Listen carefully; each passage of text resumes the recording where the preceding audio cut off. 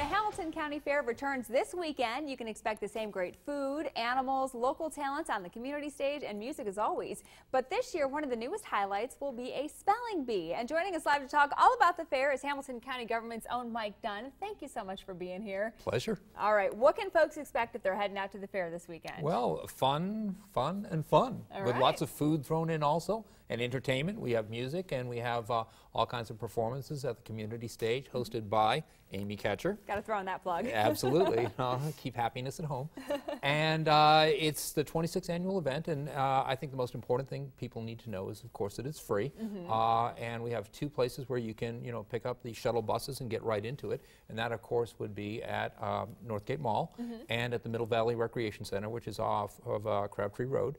And they'll bring you in, and it's $6 for adults, $4 for children 3 and up, and 3 and below are free.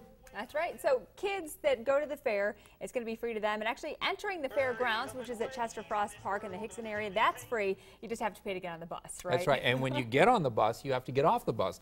And when you get off the bus, you'll be getting off by the picking porch. And that's what we really want to talk about tonight, because we have something brand new this year. We're really excited about it. We're going to have a good old-fashioned spelling bee. And that's S-P-E-L-L-I-N-G. Hey, there you go. He can do it. And our own Megan Wise is going to be hosting that. Yeah. So a little bit of a WDEF News 12 plug in there again. We're so happy that Megan volunteered to do that, and she'll do a great job. And we have students from 2 different schools. They're in the 3rd grade, and they will be from McConnell Elementary and Gans Middle Valley Elementary. And we look forward to a spirited contest, and we have a blue ribbon for them. And we also have, for the person who actually finishes last and is the winner, we have a wonderful little Amazon gift card for $50.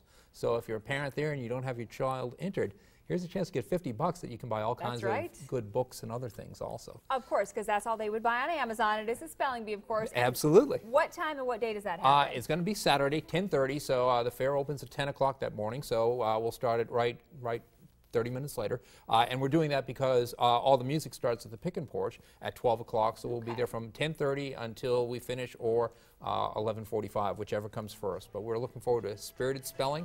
Megan's going to do a great job, and we're right also close to the WDEF tent. So we kind of make it a family event there as you come in. So we hope everybody comes out. We hope people will stop by. The hay bales will be out there so you can sit down and enjoy and just see something that was a tradition years and years ago, which is what the county fair is all about. It's about bringing back the traditions that were here for our ancestors beforehand. So there'll be lots of canning goods also on exhibit, and we have a huge section devoted to agriculture. So there's something for everyone there.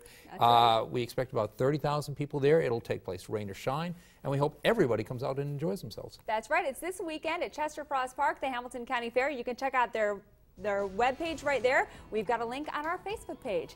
And stay with us. We'll be right back to wrap up the show just after this.